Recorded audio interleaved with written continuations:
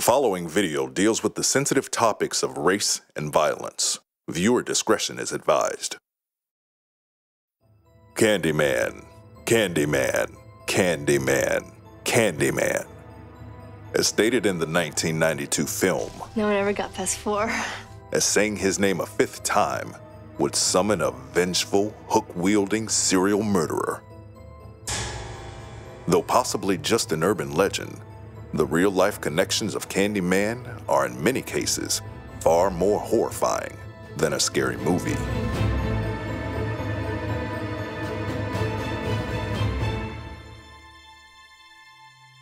In the film, a graduate student investigates the urban legend of the Candyman, a ghostly figure that haunts the Chicago housing projects and murders to keep his legend alive.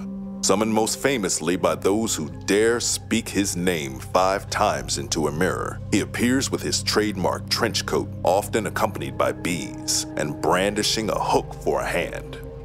The 1992 film launched the Candyman legend into the zeitgeist, though the character and the story are adaptations from Clive Barker's earlier short story, The Forbidden. And the Candyman's connection to the real world lies in some key differences between the short story and the movie. While the plot of both is similar, The Forbidden is set in London, and the Candyman is described as a white man with yellowish skin. This plays into one of the larger differences, as the film's entire plot is about the ghost of a black man who haunts the Chicago housing projects of Cabrini Green. In the short story, the Candyman is given no particularly detailed backstory, but in the film, he's given a rich and horrifying history. In the film, he's described as the ghost of a gifted black painter from the late 1800s who was once hired to paint a portrait of a young white woman. They fell in love, and she became pregnant.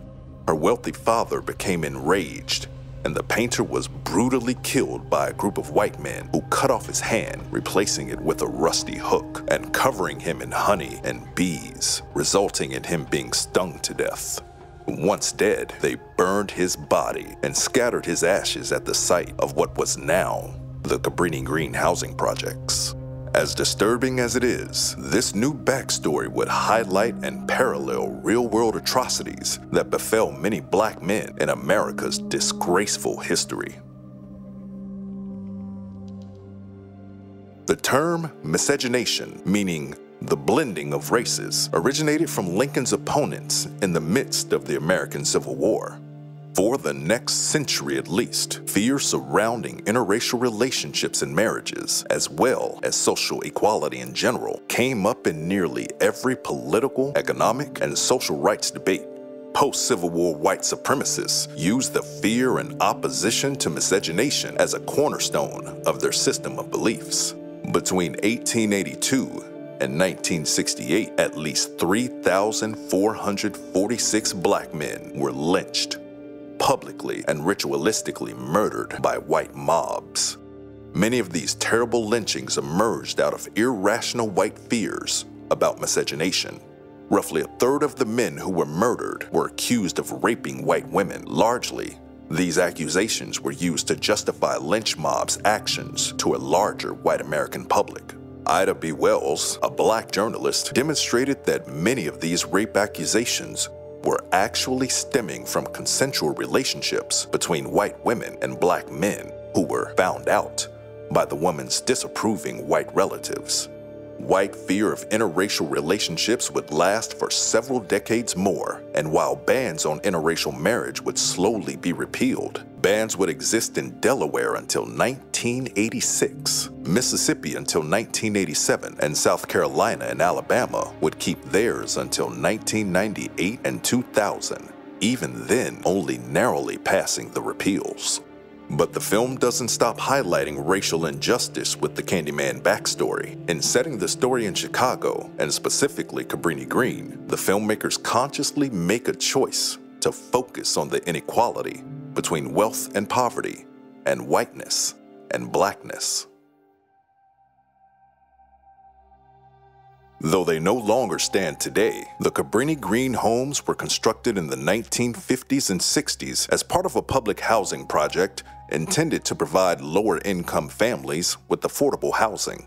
However, the Cabrini Green projects became nationally known not for success in public housing, but for violence, crime, and extremely poor living conditions. In the film, the main character, Helen, focuses on one particular murder in which a woman in the homes was being attacked and called the police. Pleading for help, she tells the police someone is coming through her mirror, thinking she's crazy or perhaps not caring. The police never come. She's found brutally murdered. Many people think it's the Candyman, as of course, he's summoned through the mirror.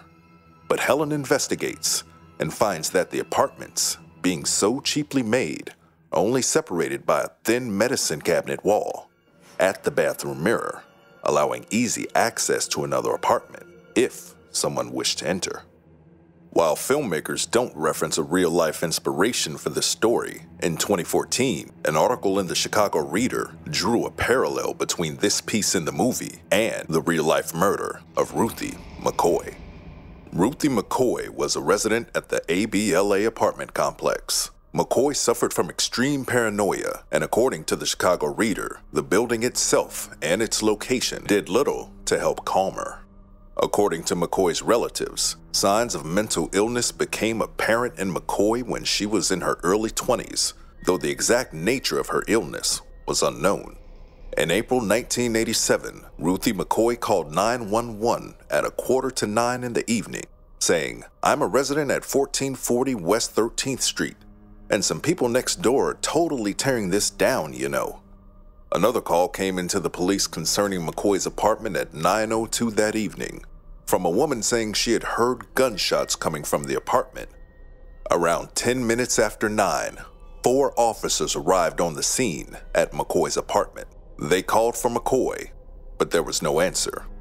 With no way to enter the apartment, the police decided not to break the door down and instead left the scene at 9:48 p.m. The next evening, a woman named Deborah Lassie, who was neighbors with McCoy, called the police. Lassie told the police that McCoy would normally stop by her apartment on the way out every morning, but hadn't stopped by all day. Some police, accompanied by a few security guards, visited the home again. Once again, they knocked, but got no answer. Police were discouraged by the security officers from breaking down the door. One saying the tenant could possibly sue if a police officer broke in, and once again, the police left without answers. A day later, Lassie told the project office that she was concerned about her neighbor. A project official arrived at McCoy's apartment around 1 p.m. with a carpenter, who drilled through the door's lock. Inside, they found McCoy in her bedroom. She was lying on her side in a pool of blood. She had been shot 4 times.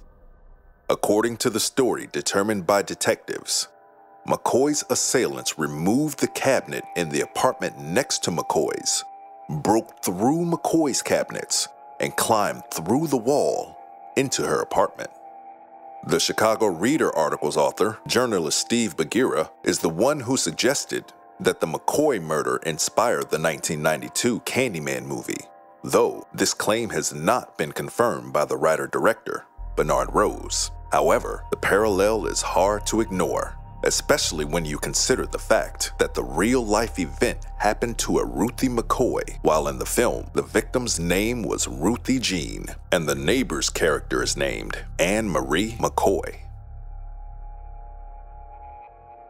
On the whole, the film is also an exploration into urban legends, how they enter our consciousness, and how they persist as modern folklore. The tale of the Candyman is perceived as an urban legend co-opted by ruling gangs of Cabrini Green to commit crimes and instill fear into those that live in and step near the houses.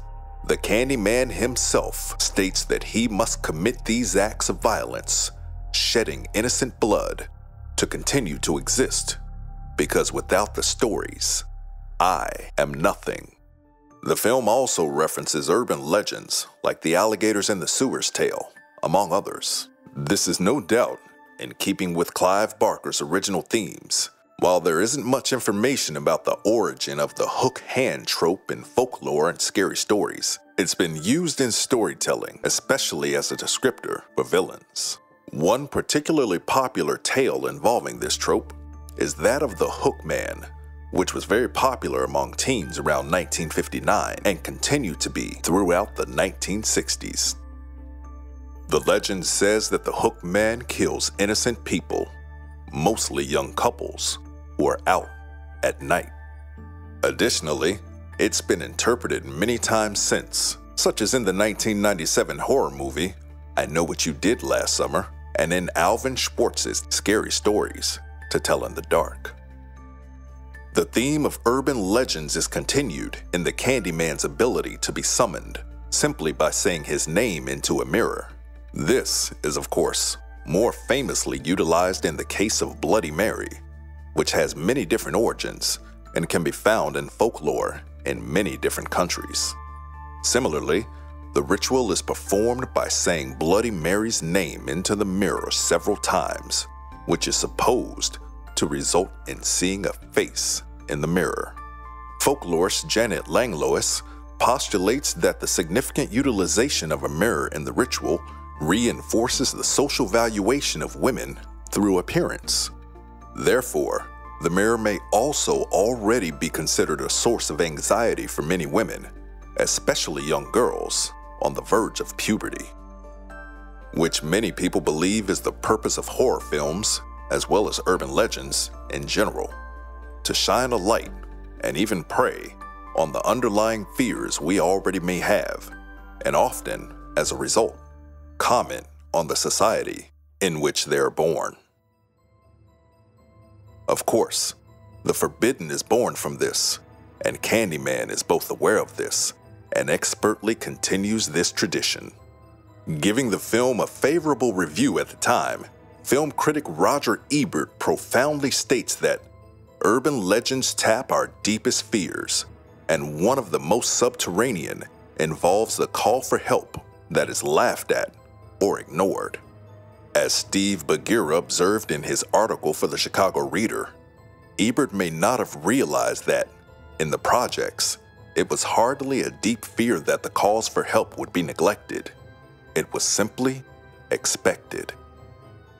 With a new, anxiously awaited Candyman film on the way in August 2021, it becomes all too clear that the inequity and disparity told of in the original 1992 Candyman was not an issue of the past then, and 30 years later is not the past now. Hey everybody, my name is James Troop and I just voiced the Candyman video that you just watched. I hope you guys loved learning about the origins of your favorite scary movie characters, and if you have any scary movie characters that you want us to dive deeper into, let me know. I'll see what we can do about that. Thanks for watching, guys, and I'll catch you on the next one.